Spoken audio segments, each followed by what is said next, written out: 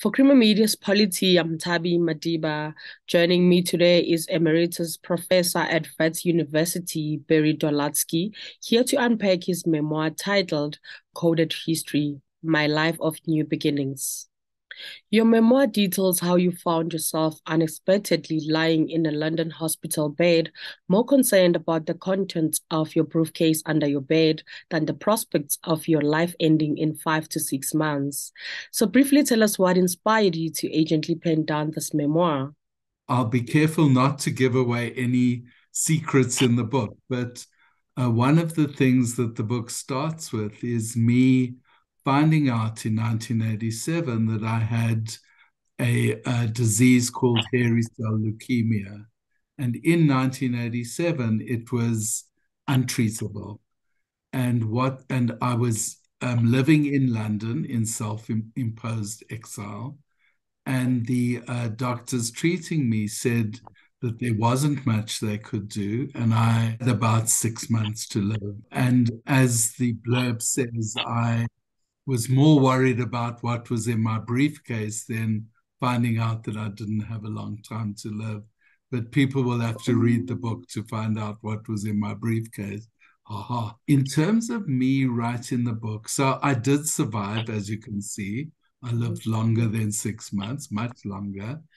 And in about 2018, two things happened. Well, the first thing happened in 2018, and I'm very involved in the South African IT industry.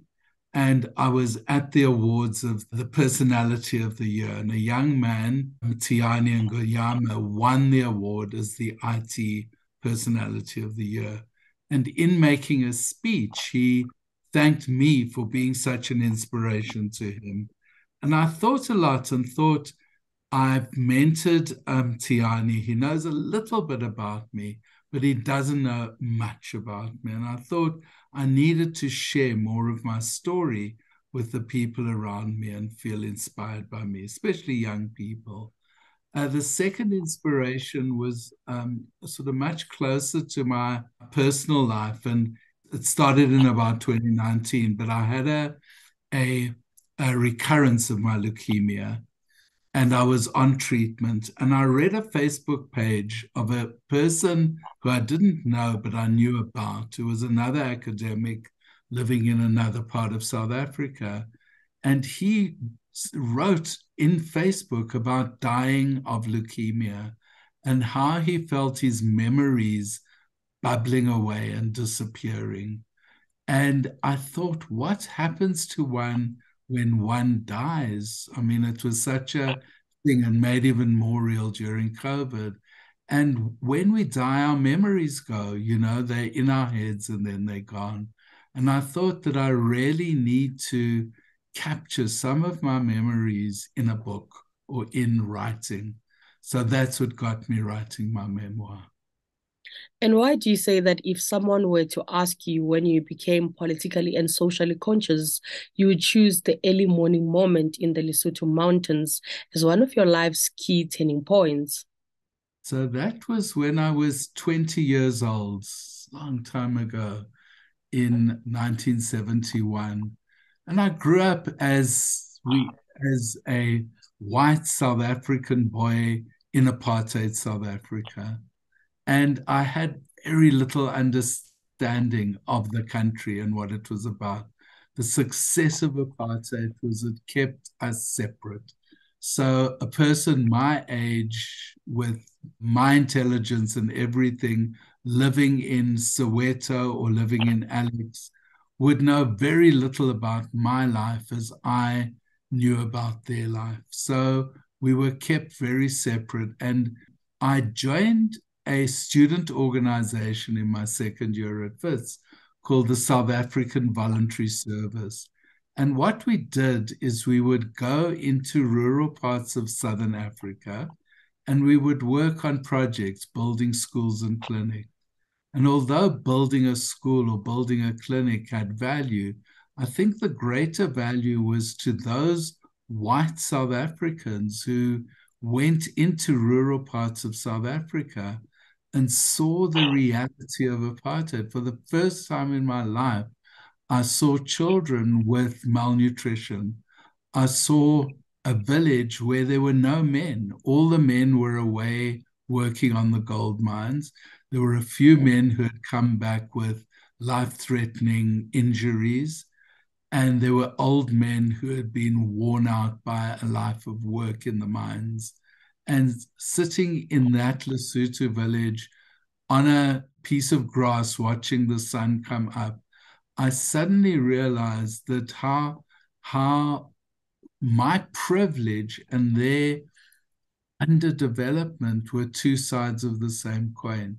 So how I managed to live a privileged life as a white South African was directly related to that village where the labor had been sucked out and the energy and the life had been sucked out of young men who went to work in the gold mines that paid the taxes that made me live the privileged life I lived. So I didn't think of it as clearly as that as a 20-year-old, but I started to see that there were pieces in the jigsaw puzzle of my world that really didn't fit, it didn't all work. It wasn't clear what was happening in my world. And talk to us more about why you chose voluntary exile to avoid serving in South Africa's apartheid era army. So I left South Africa in 1979, and I left with a PhD. And the major reason that I had a PhD was to keep out of the South African army. So when I finished school, I matriculated in 1969. And at that time, all white men were conscripted into the army. So it was compulsory. You had to go and serve in the army. And I served for 9 months in the army. I was a cook in the kitchen, but I was still part of the army. And with my growing political consciousness, I couldn't serve in that army. The army was being used as a weapon as a force to support and grow and entrench apartheid, and also to attack neighboring countries. So I made up my mind in my years at Wits that I would never, ever go back to the army. It was obligated that every white man, until they were the age of 40, had to go and spend a few months every year in the army. The one way you could keep out of the army was to be a full-time student. So I stayed on as a student till I had my PhD. I wanted a reason not to go to the army. And in 1979, I had finished my PhD, and I would have then been called up every year to go to the army. And I could have refused and gone to jail, or I could have left and gone to live somewhere else. So I went to live in England with the intention of coming back as soon as I can to one of the neighboring countries in Southern Africa, Mozambique, in fact. And why did your opposition to apartheid distance you from your profession? So, I trained as an engineer, and I've always worked as an engineer. So I'm in a, and I'm a software engineer.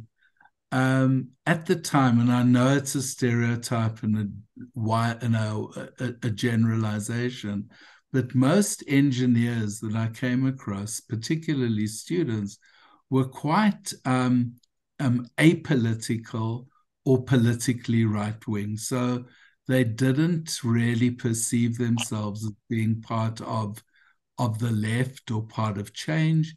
They saw themselves as more part of the establishment. And I stuck out like a sore thumb, me and others. Well, it wasn't only me, but there were a few engineers who didn't see themselves as being part of the mainstream professional grouping that clustered around the apartheid state. So I was very much at a tangent to what my colleagues were. Tell us about Logical Research, a company you, Peter Wallstead, and Dennis Prager registered to sell software developed by the three of you.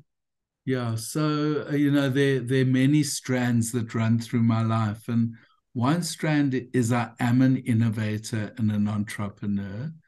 And my first attempt at entrepreneurship and innovation happened in England. I was working in Manchester at the University of Manchester Institute of Science and Technology.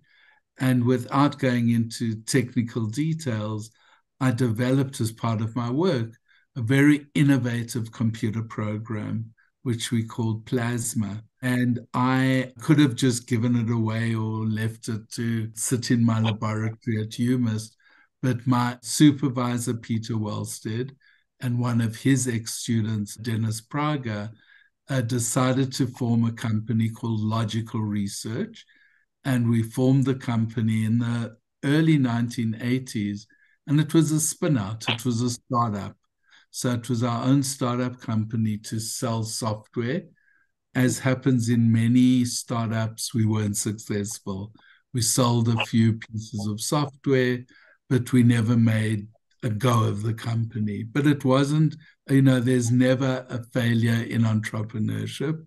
We learned a lot by doing that. And I did go on to launch more successful companies after that. Briefly talk to us about how Thatcherism and the defeat of trade unions in Britain in the 1980s, together with similar developments in the USA under Ronald Reagan, set the scene for a huge change in how the global economy operated. If we look at the world today, it was largely shaped by what happened in the 1980s. So without giving your viewers a history lesson, I'll say that before the 1980s, there was that post-war social contract. There was sort of agreement between workers and people who owned capital to work together. And we saw in Europe especially the growth of the welfare state, and trade unionism was very powerful. And it was the way the world worked for the 20 years or so after the Second World War. And then came Thatcher in Britain, Margaret Thatcher, and Reagan in America. And I don't know if they met in secret and decided this, but the kind of ideology that came out of Thatcher and Reagan was to move Western countries to a service economy and move manufacturing to the East. So there was a real change in how they saw the world, and they saw the global North as being the controller of finance and provider of services, and the global South as being the factory, the producer. And that was only made possible by smashing the trade unions. And in Britain, what Margaret Thatcher went about doing was to break the power of the trade unions. So there was a big strike in the coal mining industry, in the printing industry. And in that, she broke the power of the unions and allowed production to move to the East, to China and India, and left Britain as largely a service economy and a financial hub. Similar things, but much more complicated, happened in the US as well. And lastly, Prof, in recent years, you have helped Wits University establish an excellent computer training facility. So tell us about your work in academia. I came back to South Africa from the UK in 1989, and I came back as a researcher and experienced in working within the software industry, the digital economy.